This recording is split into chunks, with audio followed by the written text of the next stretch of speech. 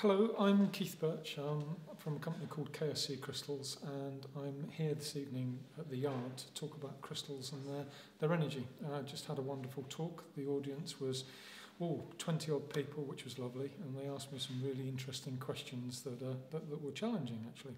Great audience. One of the questions that came up was about crystals and how they work with chakras. Chakras, that's how I pronounce it, but probably the same as you.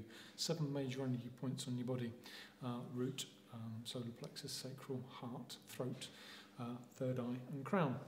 The way that I remember those in terms of the crystal and how they work is the colours of the rainbow. And in layman's terms, when you're working with crystal, any of the colours that you've got will work with a particular chakra. So for instance, malachite, which is green, works with the heart chakra. The other question that I was asked was why did I choose these particular crystals to come with me? And one of them that wanted to come was this big beastie. Now this is a smoky quartz, and I often use smoky quartz as gatekeepers. I choose to put this in my porchway of the house, and the idea of it is that it would absorb any negativity that people might have when they come into my home.